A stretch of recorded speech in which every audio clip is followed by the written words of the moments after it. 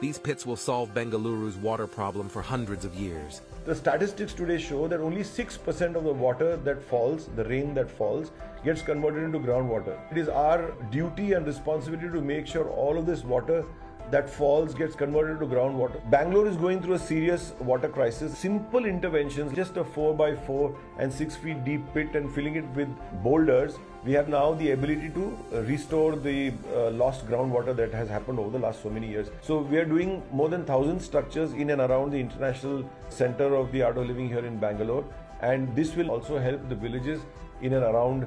Over the last 3 to 4 years, this has become a tried and tested model where we work and collaborate with farmers. The farmers said something very beautiful. They said, "Ye to pani ka FD hai." Whenever you make so much money, what do you do with it? You put it in fixed deposit so that whenever the times are not so good, you can pull it back from there. The same thing is what we'll need to do with water. Whenever the water falls, we need to harness it, harvest it, convert it into groundwater, so that when the summers hit, when the waters are anyway scarce, we can use that groundwater for all our requirements, including farming and otherwise. So anybody who's interested may simply call and connect with us, and together I think we should work towards making Bangalore, Karnataka and this entire country water surplus.